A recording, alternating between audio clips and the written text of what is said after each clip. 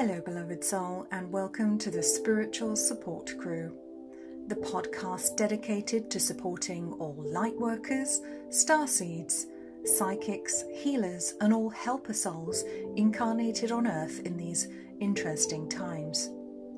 I'm your host, Helen Crosby, and today I want to discuss a topic that might sound controversial on the face of it, but actually boils down mostly to common sense. Another quality that seems to be very lacking in today's world. And that topic is spiritual anarchy. I have to say, we are really living through some bizarre times right now in 2021. We have the dubious privilege of being witness to a time in our history where acting normal is considered extreme and wanting to breathe freely has been labelled selfish or even dangerous for others. Strange times indeed. Now, as I've said before, I'm one of those people who's always known that I was here to make a difference and, on some level, to help fight a great battle between good and evil. I was aware of that even as a child, although in my innocence I couldn't begin to comprehend what the battle would look like, or more importantly, that it wasn't really a battle at all. As we move into the new energy of the Age of Aquarius, many of us are reaching new levels of understanding of the universe, and with that often comes greater spiritual awareness, a deep understanding of the nature of God, the universe, and our own existence. One of the most powerful themes I witnessed on my own spiritual path is that progress seems to coincide with greater levels of personal responsibility, radical self-honesty and self-reflection. Again, this really wasn't what I was expecting, because like most other people, I went through the government education system where we were taught that wisdom came from books, from memorising things, and that you had to earn important-looking certificates that could only be awarded to you by academically advanced, officially sanctioned educators. The reality that I discovered, however, when it comes to spirituality at least, is really quite different to that. As the years advance and my inner knowing deepens and evolves, I find myself leaning more and more into anarchy and less than ever before into structure, systems and other aspects of our ego, mind-based world. Now, I just want to take a moment to clarify the meaning of the word anarchy, because it's a very misunderstood word that has a very bad reputation, and quite unfairly in my opinion. It seems to be one of those powerful and freeing words that has been hijacked, slandered and sullied over centuries until people dare not even speak it, except when spitting in disdain or horror at the very concept which they are taught to revile without fully understanding why. So the meaning of the word anarchy is no rulers. Not no rules, but no rulers. Anarchy. The prefix an indicating an absence of something, and archy from the word archon meaning ruler or commander in ancient Greek. So no rulers. To live in true anarchy, i.e. in the absence of rulers, also takes great maturity. It requires self-responsibility, confidence, but also kindness and compassion for others. It requires a deep awareness of the needs of other people as well as the self.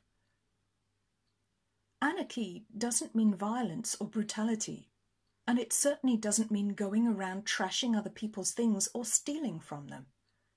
Ironically, all things that governments seem to excel at.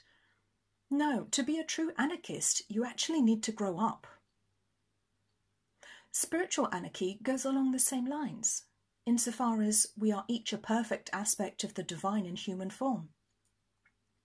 So why on earth would we need spiritual rulers, clerics, priests, or monarchs to mediate our relationship with divinity? Well, the answer is we don't.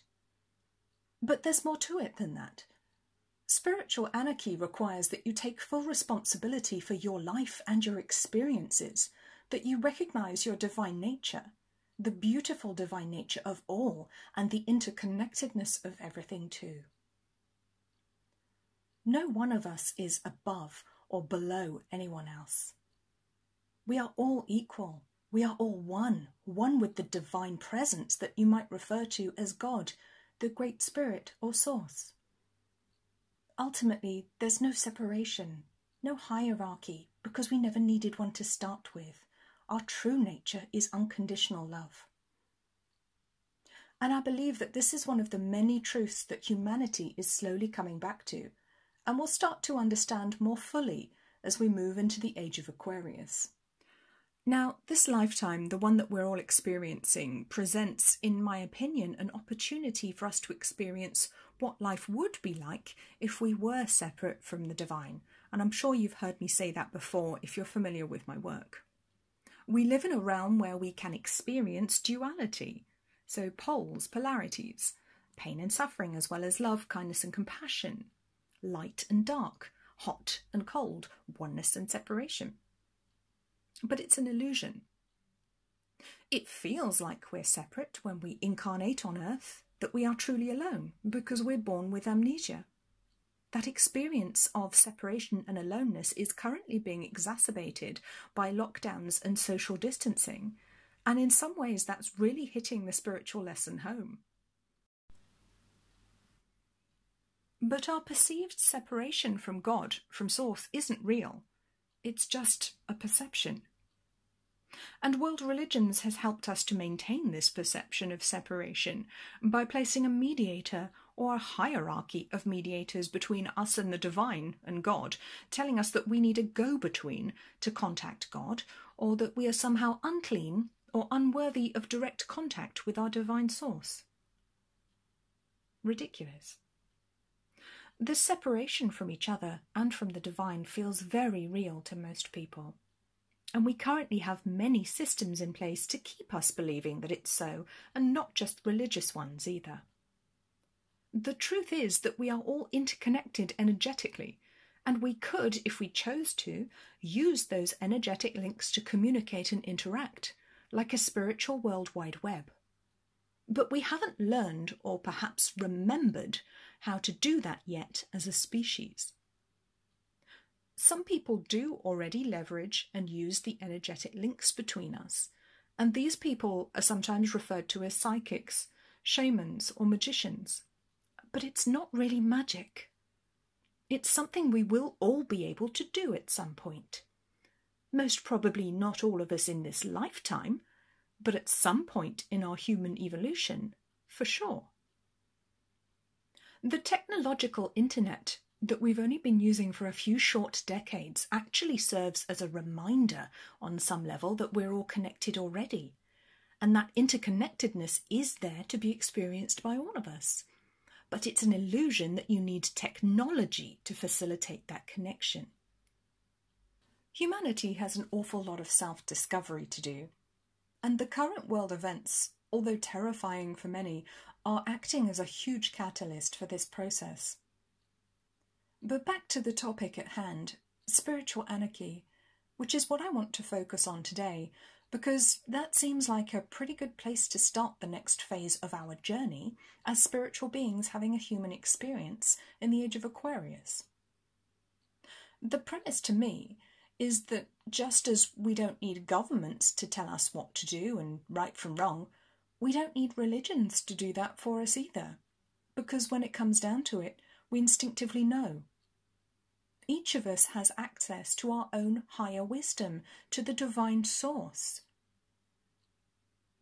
The age of Pisces that we are now leaving put us into boxes, into structures where we had to struggle, bow and scrape, believing ourselves to be unworthy, less than, or downright bad.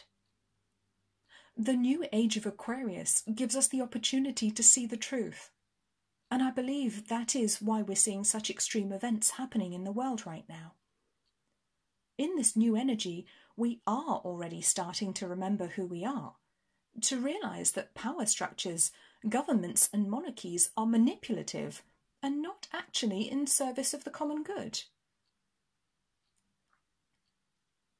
The Great Awakening, which is what many people are calling this time we're going through, is opening our eyes to so many truths about the world we live in, and not least on a spiritual level. Spiritual anarchy is freedom, oneness, and brings great inner peace. It is a rejection of the religious or anti-religious systems created by the world in an attempt to keep us from discovering the truth of who we are. They may have been built with good intentions, perhaps even to keep us quote-unquote safe. Does anyone else see a pattern here with keeping us safe? But at this point, they're just holding us back. We are not children. But spiritual anarchy, like its apolitical counterpart, isn't for everyone. Not just yet, anyway. Not because it's a bad system, but because it's not actually a system at all. And most people are so hardwired into the system of systems in their state or country, so indoctrinated and so institutionalized that the very idea of escaping their system cage terrifies them, absolutely scares them to death. Like a caged bird who's too afraid to hop through the open door to freedom, many people just aren't ready for the spiritual freedom and personal spiritual responsibility that spiritual anarchy demands. Spiritual anarchy isn't ordered, and there's no rule book. It's sometimes messy, involves self-discovery, self-healing, and learning to trust in our own higher wisdom. It's certainly not for the faint-hearted. The concept itself is not a new one, and many ancient spiritual and religious teachings have tried to hint at it in more or less explicit ways. And more recently, the works of Osho, which, if you haven't discovered him yet, I would encourage that you look into that. Spiritual anarchy is not a complicated or grand concept. Quite the reverse. Its beauty actually lies in its simplicity. We are all one. We are all the divine in unique human form, and because of that, we each have a responsibility to ourselves and to one another. It couldn't really get much simpler, could it? And yet, it's still going to be a long path for many to reach. A path that requires levels of self-responsibility, self-honesty, and bravery that most people just aren't ready for. And that's not a criticism. We all get there in our own time, but for most it won't be in this incarnation. But my own higher wisdom knows that in the future there will be no more rulers of humanity, either political, religious, or otherwise. No monarchies, no rulers or authority figures curating or controlling our access to the divine. Because when humanity wakes up, grows up, and we remember who we are, we just won't need them anymore.